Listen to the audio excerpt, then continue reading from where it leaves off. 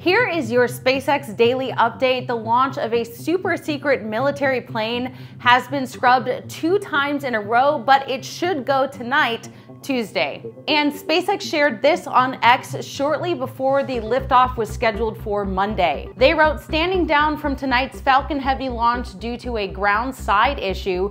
Vehicle and payload remain healthy. Team is resetting for the next launch opportunity of the U.S. Space Force 52 mission, which is no earlier than tomorrow night or Tuesday." So we will have our eyes on the launch for tonight, and it will be streamed live on X. The 2 side boosters will land at landing zone 1 and 2, and the center core booster will be expended. And keep in mind, this is the first time the U.S. military secretive X-37B spaceplane will launch on top of a SpaceX Falcon Heavy rocket. The last time we saw a launch of the spaceplane was back in May of 2020 on an Atlas V rocket. In this mission, the 7th for the spaceplane is expected to have a higher orbit than previous missions. Also, a big thanks to Ellie Robinson Jr. for his own SpaceX update, where I learned the following. Jared Isaacman stated he was at SpaceX on Saturday for EVA suit testing for the next Polaris Dawn mission.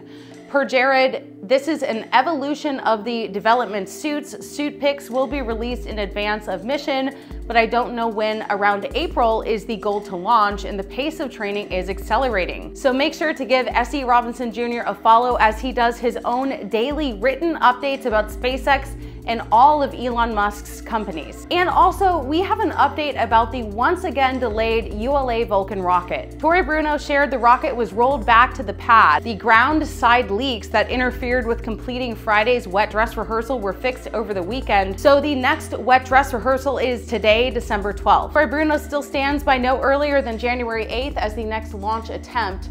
Part of the mission is the I Need More Moon project done by TJ Cooney of I Need More Space, a popular space YouTube channel. He and his contributors have now been waiting over 2 years to launch their mission, so let's hope it goes. Peregrine is the rocket's primary payload, a lunar lander built by Astrobotic, which will deliver scientific experiments for NASA and other payloads to the moon. And the next attempt will occur likely no earlier than January 8th. And this is your final reminder that time is running out to get your own Starship IFT-1 design. This is from the 420 launch, so no FUD, no RUD on the design there. And the store closes December 14th, so time is running out to get these in time for Christmas. I appreciate everyone who has ordered, but unfortunately not very many people ordered. So this is my last attempt, and then you'll stop hearing about these. But if you do order, just remember that it really does help the channel. So thank you for all of your support for Ellie in Space.